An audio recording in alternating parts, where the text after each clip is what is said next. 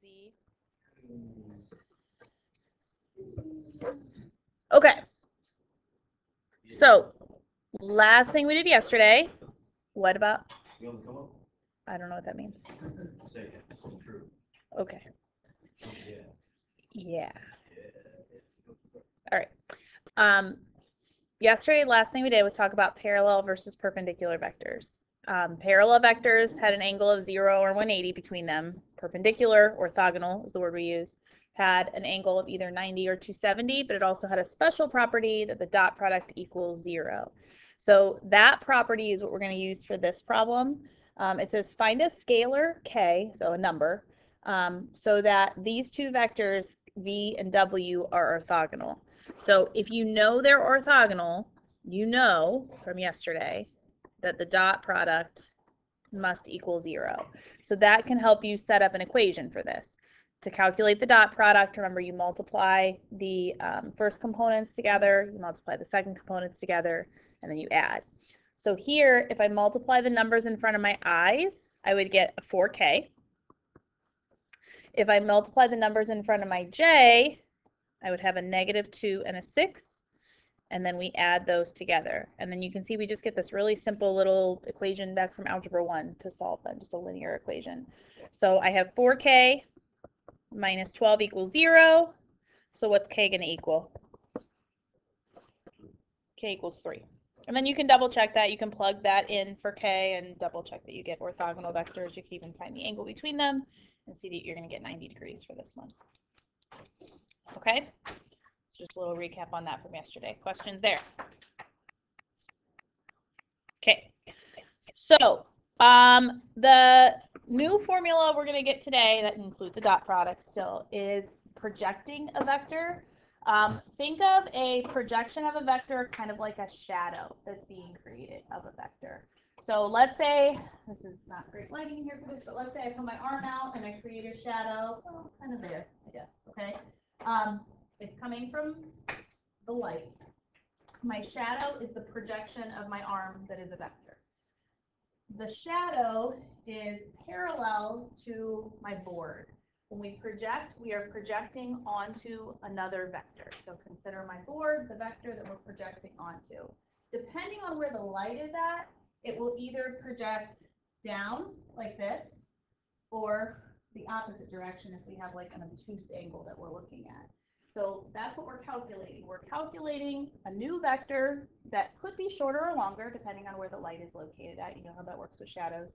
And that is parallel to another vector, so like the surface that we're projecting it onto. The formula that we use for this is down at the bottom here. You want to write this guy down right there. Okay, so this is projecting vector v onto vector w, and it creates that shadow vector. Okay, the notation that we're going to use, it's going to say PROJ for projection. The vector that's being projected is going to be big, and what we're projecting it onto is going to be a subnotation, W in this case. The formula here is everything that you know how to do inside here. You know how to do a dot product. We know how to do a magnitude. Here we square the magnitude, and then we multiply it by vector W. And we get a new vector that's the vector projection. You will also be asked to find a scalar projection. Scalar projection is just a fancy way of saying the length of the projection, the length of the shadow. So we have a formula for it, but you don't need that. Once you find the projection, you can just find the magnitude of your projection. Okay, so vector projection is the vector itself. Use the top formula. Scalar projection is the length of that vector.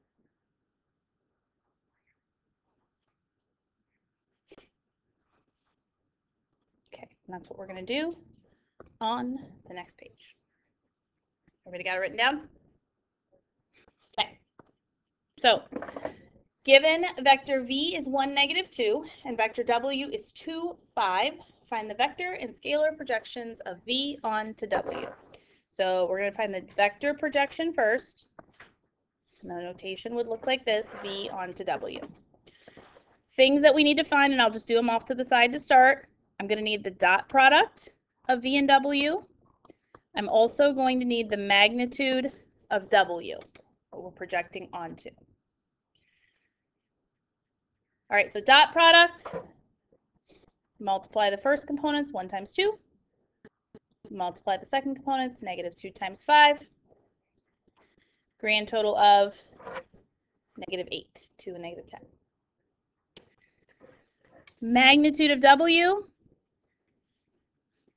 that's just our little Pythagorean theorem, square root, 2 squared and 5 squared, which gives me rad 29. Okay. Formula for the projection is dot product divided by magnitude of W squared times vector W. So filling in what we just found, dot product is -8. The magnitude of W is rad 29, but when we square it, it's just going to be a 29. And we are multiplying that through vector W, 2, 5. Distribute, you end up with -16 29ths and -40 29ths. That is the vector projection. That's the shadow that's formed. Okay? Questions there? Okay. The other thing we need to find is the scalar projection. The scalar projection is just the magnitude of what we just found, -16 29ths and -40 29ths, which is our little Pythagorean theorem, 16 over 29 squared plus 40 over 29 squared. And this gets a little gross, so we'd probably use a calculator for that. Where's my calculator?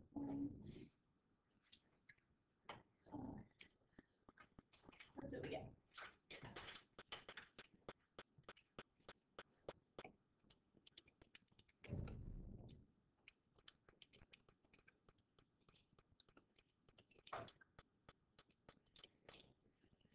All right, I'm just going to approximate it here because we don't get a nice pretty answer.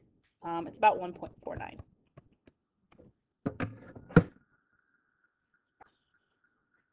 Okay, questions getting a vector projection or a scalar projection? Just quick little formulas. I feel like I remember something about the scalar on the math and stuff, but that was the one we met. There were scalar. Scalar just means like a constant number. So that could be in any context. Like we did scalars with vectors where we were just stretching them. Like if I said, here's vector v, find 2v, that's multiplying by a scalar. And we did that in the last section. I So feel like they gave me like a different formula, so it was like the same type of problem. But you think it was a projection problem? Well, not like this exactly, just was given like an equation to do something. I don't know. In the help, sometimes it's not as helpful. Yeah. Maybe show it to me at the end of the period if you have one that you're thinking doesn't fit. See, okay. All right, anything else on this problem? Okay, the last thing that we're gonna do is actually use this projection formula to decompose a vector.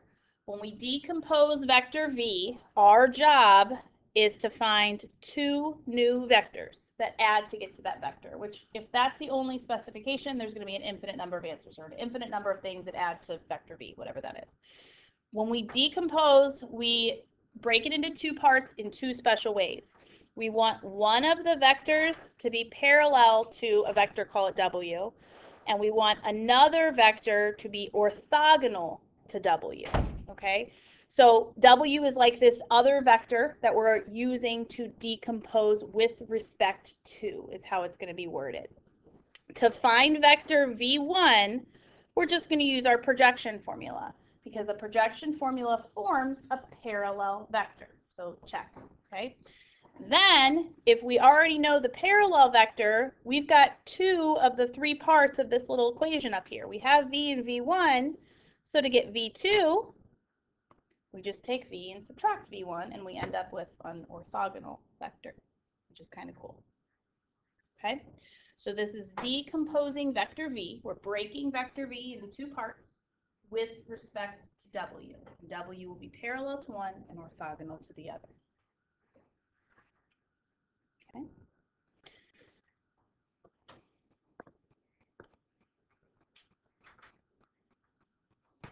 Good? Okay. So, last problem. Find the decomposition, so we're looking for v1 and v2 here, where vector v is 5, 1, and we're decomposing with respect to w, which is 4, 4.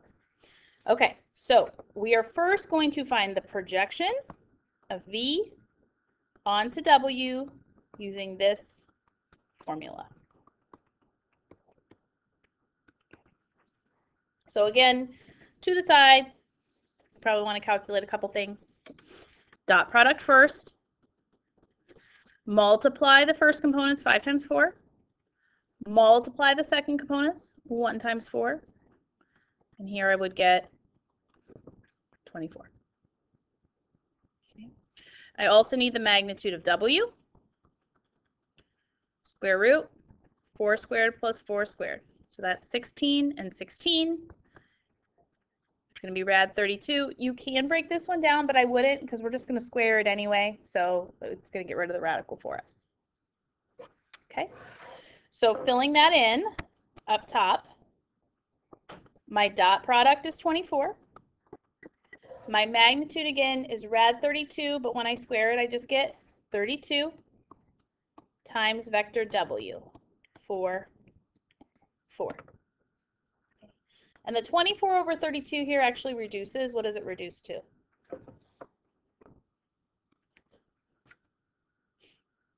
(24) and 32 are both divisible by 8, so 3 over 4. So I'm doing 3/4 times 4, 4. Well, what is 3/4 times 4?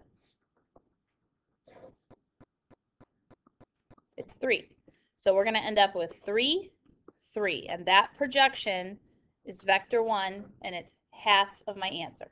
That is going to be parallel to w, which we know how to check that. We could find the angle between v1 and w and make sure it's between 0 or either 0 or 180. Okay, then to finish the decomposition, remember v equals v1 plus v2. I already have 2 of the 3 pieces. Vector v is 5, 1.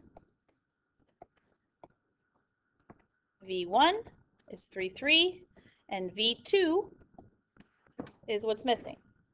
So to solve this equation, I just move that 3, 3 vector over to the other side. 5, 1 minus 3, 3 equals vector 2.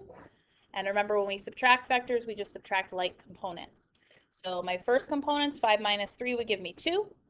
My second components, 1 minus 3 gives me negative 2. And that is vector v2, which, if you want to check it, will be perpendicular or orthogonal to w. So you could do a quick little dot product with that and w and make sure you get 0. That's a great little fast way to check it at the end. And that is it for vectors. It's just the last few things we didn't get to yesterday. Okay, questions on any of that? All right, we get out of here today at what time? Start period 11:40. So you guys have 15 minutes. Remember, your 7-4 is due tonight. 7-5 is due Thursday night, and tomorrow is a Math Excel workday. Okay? All right. I'll do cell phone lotto. That's all I got for you.